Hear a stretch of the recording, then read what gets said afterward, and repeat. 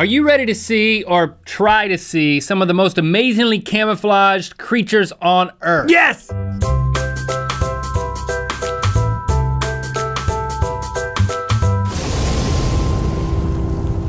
Good mythical morning! Thank you for joining us today. Now, I love animals just as much as the next guy. That may not be true. I love them more than the next guy. I love animals that you can't see.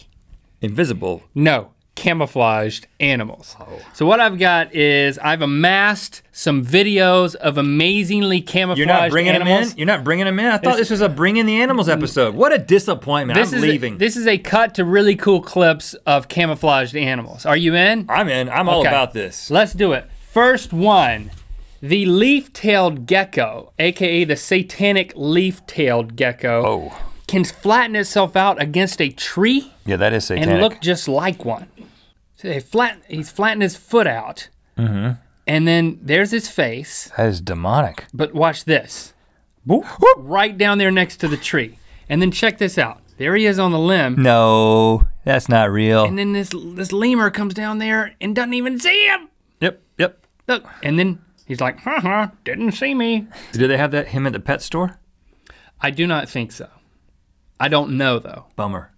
Is that what you're gonna pet some of these? Like as a verb, you're gonna get them as a pet? I mean, I'm gonna wonder if each one of these is at the pet store.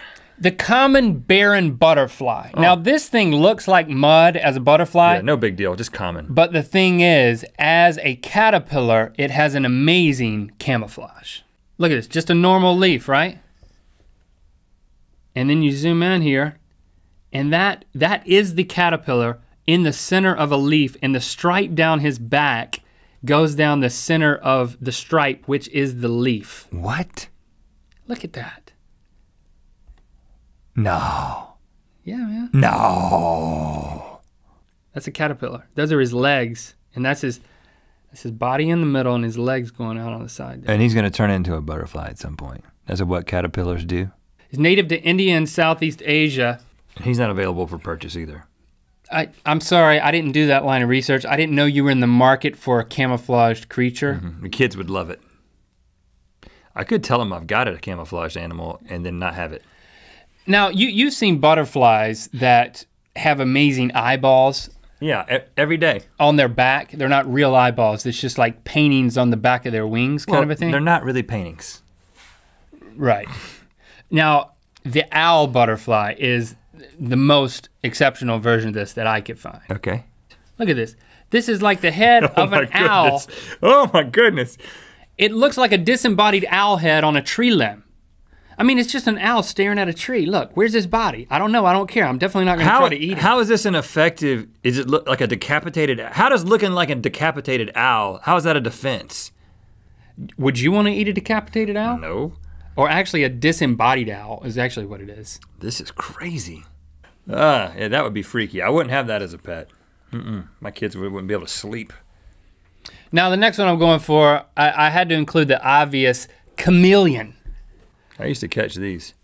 Now these things change color pretty slowly. This video is sped up. You see him, he went from being totally green to the bottom of him turns orange. But if you add Ray-Bans and a lot of visual effects and make a fake viral video, it happens really quickly. This is a viral video of... This one is? This is a viral video of selling Ray-Bans. Basically, you put Ray-Bans in front of the iguana and he starts to turn the color of the Ray-Bans. That does not make me want to buy Ray-Bans. That's not how you advertise sunglasses to me. Okay, moving on, let's go underwater now. Ooh. The stonefish. Can you guess what it looks like? A stone. Bingo! You're a genius, Rhett. All right, this thing looks like a stone and then a fish goes by and then it just sucks it right up. Camouflage like a rock is the most venomous fish currently known in the world.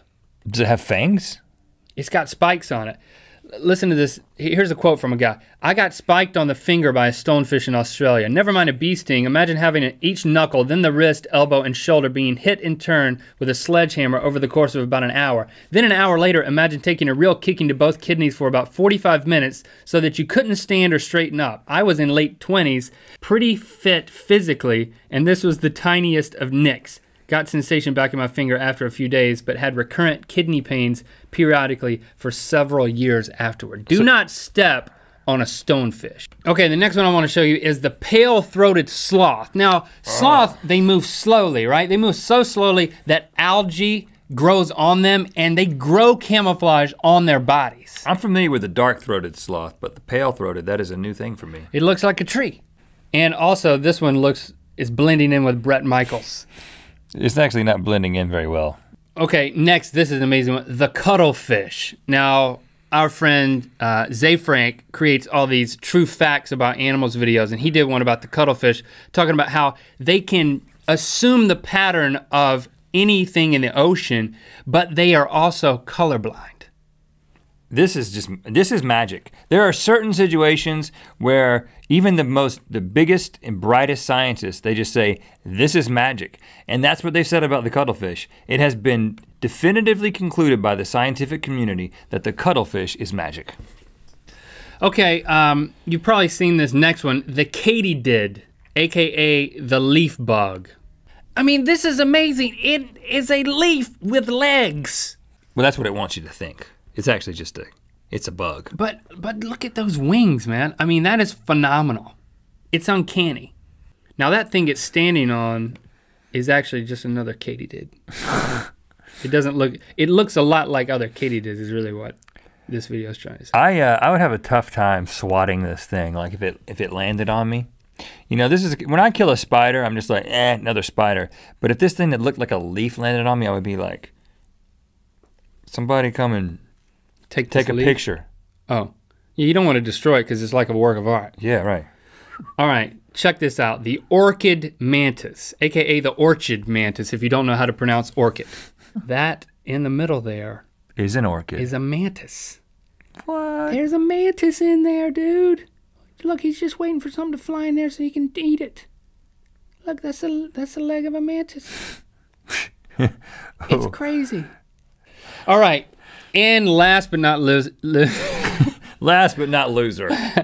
Indonesian mimic octopus. This thing is truly the most amazing camouflageable creature in the world.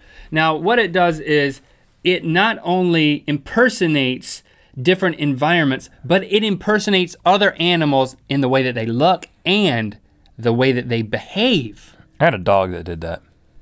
They were discovered off the coast of Indonesia in the early 90s. In the early 90s? Yeah, so recently. Okay, so you can see how all of a sudden, if something comes up on it, boom, it gets huge. It can turn into a menacing black thing or a stripe type of thing. It can put all its legs behind it and look like a poisonous skate or like a flounder. So here it's impersonating a tigerfish. Lionfish. Did I just say that? This is a tigerfish. I cannot say lionfish. Lionfish. Every time I try to say lionfish, I say tigerfish. Say lionfish. Do you think this last one here, it's impersonating something, they don't know what it is, but it looks like it's just something running along the bottom of the ocean. What? Here. What? That's an octopus? Yeah, with, look, 2 legs, like it's walking on the bottom of the ocean.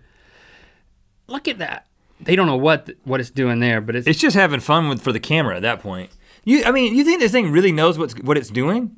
It can't be like, I'm gonna look like that. It's not that smart. I mean, no, it's an octopus. I mean, it's just going off of instinct. I mean, I can't even do that, and I have a huge brain. Are you not amazed?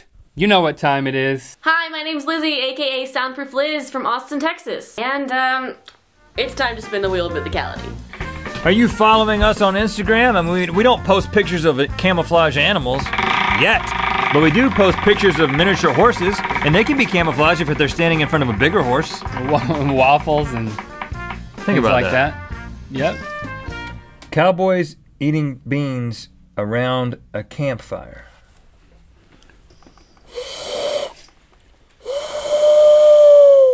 Man. Hey, quiet. You see that over there on the other side of the flames? Is it an owl? Because that's what I was calling. No, it's an owl head. What? It's just an owl's head. It's a floating owl's head. Got any explanations for that? No, but I got some beans I'm gonna throw on it. Yeah, throw the beans at it. Grab some hot beans. I got it. On the fire. Yeah. 1, 2, Geronimo. Oh, it's just a butterfly. Look. No. Hey. No. It was just a butterfly. No, that's an octopus acting like a butterfly. Really? Yeah. Hold your breath. Start at 40, okay? Hyperventilate a little bit. I'll tell you when to start. You tell me when you're ready.